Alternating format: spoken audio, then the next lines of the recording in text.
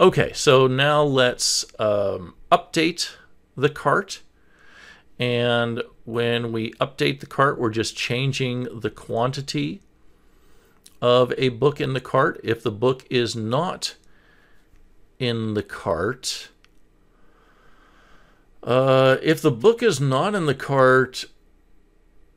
we should really not do anything. And the reason I say that is because this update method should only be called from the cart itself. This should only be called from the cart page.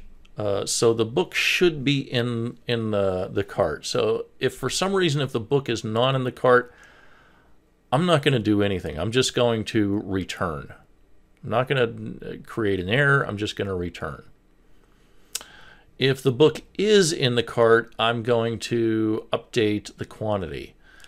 But I personally am going to put a restriction on this quantity. I don't want the quantity to be less than 0. Obviously, you don't want a negative quantity, but I'm going to max out my quantity at 10. I'm going to say you can't put more than 10 items in the cart.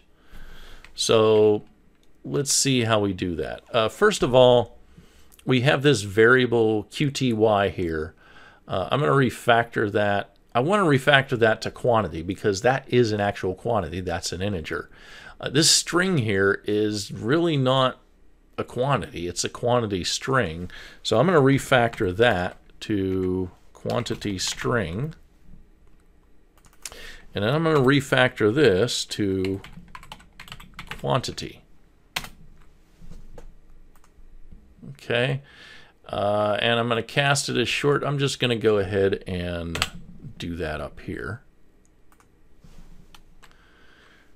and trust that what I'm really getting is parsable into an integer. And then I'm going to say if quantity is less than 0 or quantity is greater than or equal to 10, I'm going to return. And then I'm just going to get the items in the cart that correspond to book. But look, I've already done that up here. So I think what I'm going to do is I'm going to create a private method here. And I don't think this has to be synchronized, but I'm going to say synchronized anyway. And it's not going to be void. It's going to return a list of shopping cart items. Shopping cart item. And it is going to be called matching items, and it is going to be a method that takes a book. And it's just going to return this.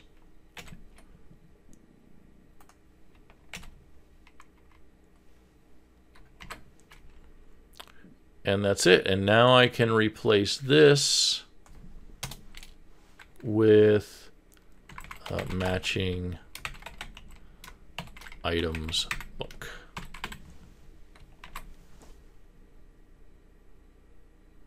Okay, so now I've got this private method called matching items, and I can use it here too. And in fact, I'm going to go up here and just grab this, copy,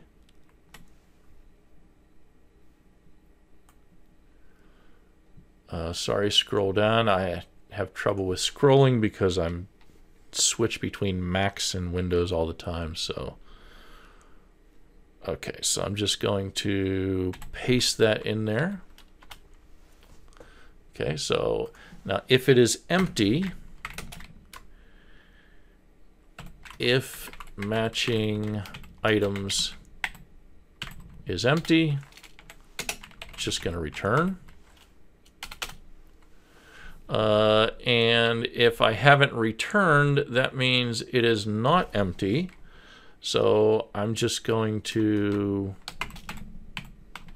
shopping cart item equals matching items,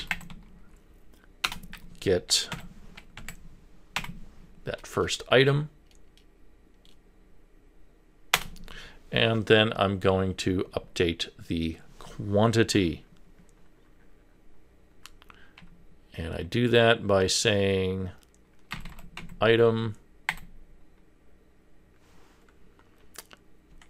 There's increment quantity, and then there's set quantity. And that's what I want. And now I can get rid of all this,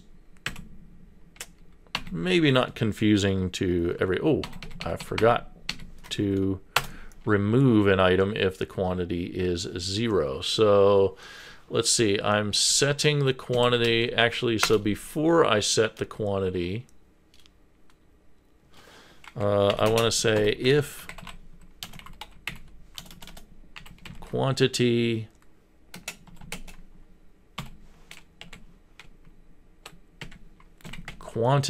equals 0, I want to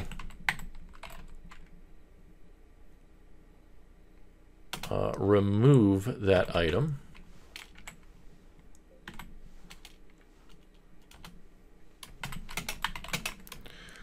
And otherwise, I want to set it to its quantity.